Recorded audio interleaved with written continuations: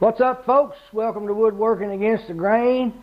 Look here, spring is in full bloom and it's got me in the mood for a strawberry cake. So we're going to bust one off today. I'm going to show you how to make a good homemade strawberry cake out of some fresh strawberries. If you don't have fresh ones, frozen ones will do.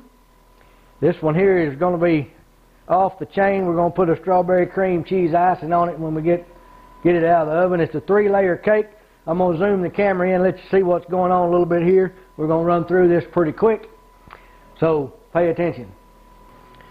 Alright, right here in the mixture, first thing we're going to do, we're going to put in this cup of butter. That's 1 full cup of sweet cream butter. We're going to turn that on. It's room temperature, so it's pretty soft.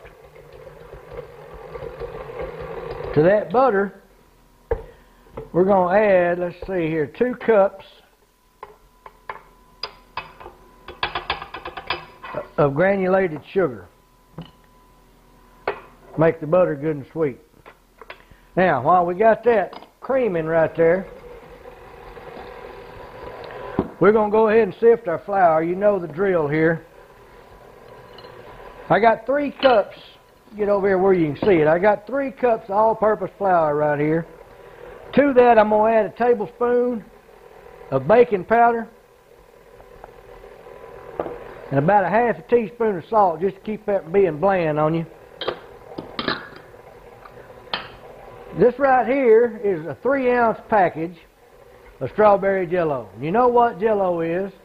Jell-O is what you eat for dessert when you can't have what you really want.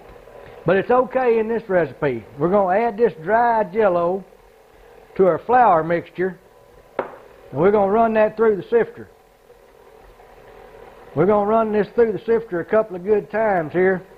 Get all the knots and lumps out of the flour, and kind of get that Jell-O all the way through there till this whole situation is just a little bit pink. Now that's our dry stuff right there.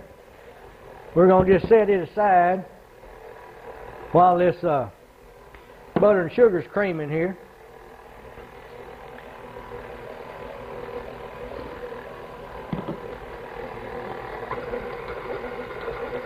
I'm going to have to give this one more good scrape.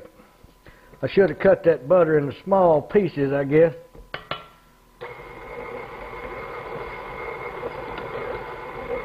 Once that comes together and makes pretty good, gets creamed up pretty good there, what we're going to do, now this right here is a cup of pureed fresh strawberries. Now I got that pretty liquefied there, but it's good and sweet. It's going to make this cake really good. I'm going to add this to the cake instead of milk. Now this is a 3-layer cake, so while you're doing all this, make sure you got 3 9-inch cake pans and you got the bottom of them greased and floured so this cake doesn't stick. Doesn't do much good to go to all this trouble and then you can't get the cake out of the pan. Makes me mad. Now that's pretty creamy right there. I know you can't see it, but trust me, pretty creamy. Now I'm going to add 4 whole eggs to this. You can use eggs, whatever kind of egg you've got. These happen to be fresh right out of the chicken eggs. You see how orange that yolk is? That's a fresh egg. That egg's not more than 2 or 3 days old. It's going to make this cake really yellow too until we put the strawberries in there. If you were making a yellow cake and you could make it with fresh eggs like that, you would have a seriously yellow cake. Now we got our eggs, we got our sugar and our butter mixing up good here. What we're going to do now, we're going to spoon this flour into this mixture and alternate it with this strawberry puree right here, and then we're going to put it in the cake pans. Don't run off. Turn your mixer down kind of slow for this process because it'll sling flour on you. Just spoon you about 3 or 4 heaping tablespoons of flour in there. Add you a little bit of that strawberry stuff.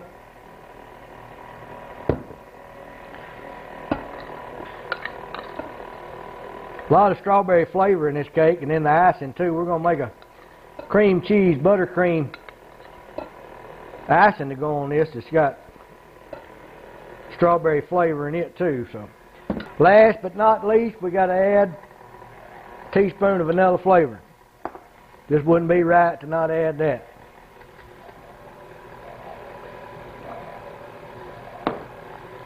Now I'm going to scrape down this bowl one time, and then I'm going to take this out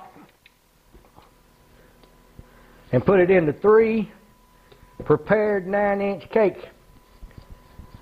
pans. I'm going to put it in a 350-degree oven for 25 minutes. When it gets done, we're going to take it out, let it cool in the pans for about 5 minutes. Then we'll turn it out on some racks and let it cool all the way. Then we'll put a strawberry buttercream icing on it. Don't run off. It's going to be yummy. Alright, we got our cake out of the oven. We're about to make up some strawberry cream cheese buttercream icing to go on that. I'm going to tell you how we're going to do it, and then I'm going to zoom the camera in so you can see a little bit about what's going on. In the mixer, I've got 2 sticks of butter, softened to room temperature, and an 8-ounce package of cream cheese at room temperature. So we're going to just start creaming that. Let that get mixed up and happy together. Then we're going to add 1/4 cup of the strawberry puree that we had left from the cake. That's what's going to make this turn red. And then we're going to add about 6 cups of good powdered sugar. So I'm going to turn this down here where you can see what's going on. We'll whip up this icing right quick. Once that cream cheese and butter gets mixed up pretty good, I'm going to go ahead and add this strawberry puree.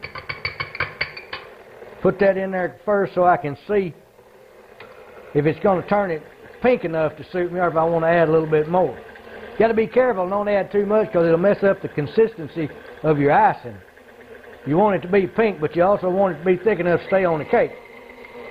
Down in there. Now right here in this little bowl is about a 1/2 teaspoon of strawberry extract. And all that's going to do is give this a punch of strawberry flavor. Our icing turned out nice and pink. We're going to smear that on the cake, see if it's any good to eat. Stay tuned. Alright folks, we got our cake out of the oven and we got it iced up. It looks pretty good there. What we're going to do now is we're going to carve into it and put a chunk of it in our mouth and see how good it is. I'm going to zoom in here where you can see what's going on with the cake, and we'll eat us a bite of this. Stay tuned. It turned out to look pretty good. I'm just going to cut a little small piece of this just to see how good we did here.